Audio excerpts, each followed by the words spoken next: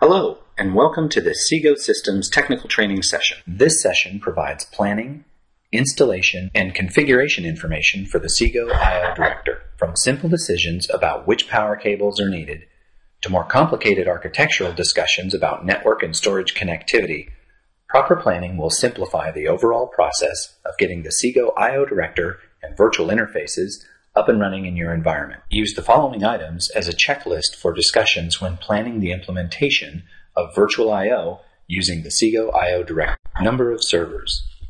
As few as a dozen, and well over 100 servers may be attached to the Xsigo I/O Director. In addition to the number of servers, the type of InfiniBand connectivity must be decided. Although the ports on the Xsigo I/O Director are DDR, it is possible to attach servers through a QDR expansion switch. Network design. The virtual NIC interfaces can be adapted to fit most any network architecture.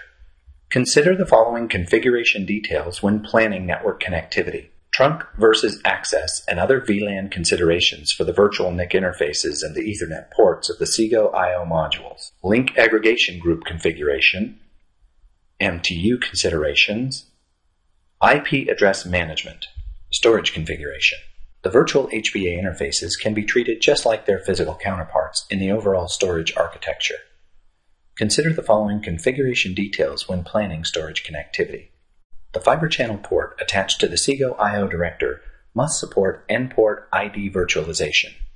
Ensure this capability is enabled on your fiber channel switches. N-port ID virtualization and virtual interfaces have implications on fiber channel zoning practices. With virtual interfaces, creating zones based on physical ports will no longer produce isolated storage configurations. Redundancy and failover architecture.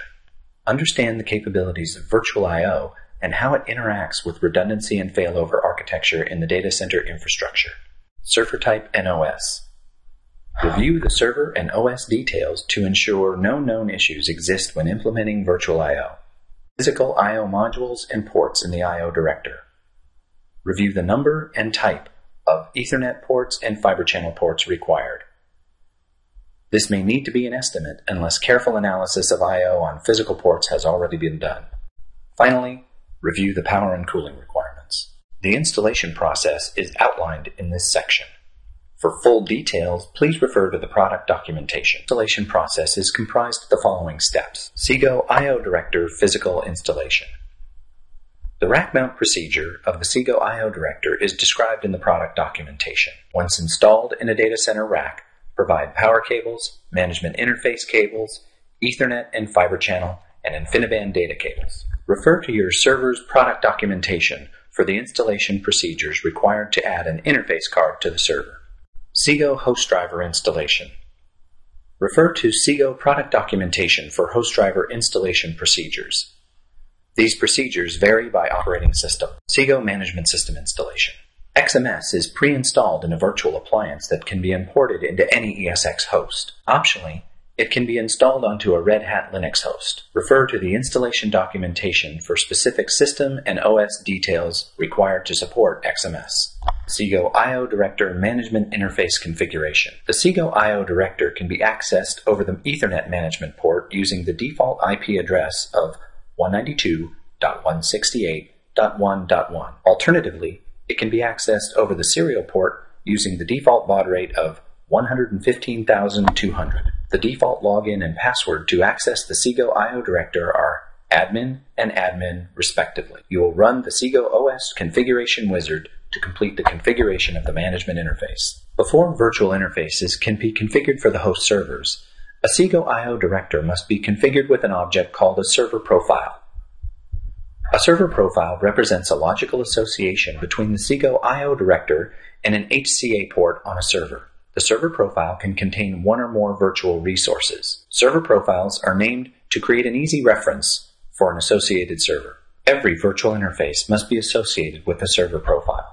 Virtual NIC represents a logical association between a server profile and a physical Ethernet port. Each VNIC has a unique MAC address chosen from a pool of MAC addresses assigned to the Xsigo I/O Director. The VNIC name is typically chosen to mimic a physical Ethernet interface name, such as VNIC 1 or VNIC 2, or to reflect the purpose of that VNIC, such as VMNet1 or vMotion1. A VNet can be created using the command line interface or the Xsigo Management System GUI. A virtual HBA represents a logical association between a server profile and a physical fiber channel port. Each VHBA has a unique worldwide name chosen from a pool of worldwide names assigned to the Xsigo I/O director.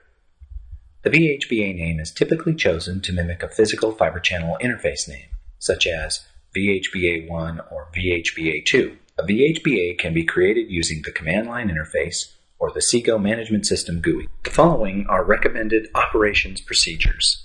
Configuration backup. Once configured, each Xsigo I/O director has unique configuration data. This information should be backed up on a regular basis. Refer to product documentation or online training for details of the backup upgrade procedures. Refer to product documentation or online training for details of the upgrade procedures. Upgrades can be initiated using the command line interface or the Xsigo Management System GUI, SNMP monitoring, and phone home configuration. Configure network monitoring software and the Xsigo I/O Director phone home capability to monitor the health and performance of the Xsigo I/O Director.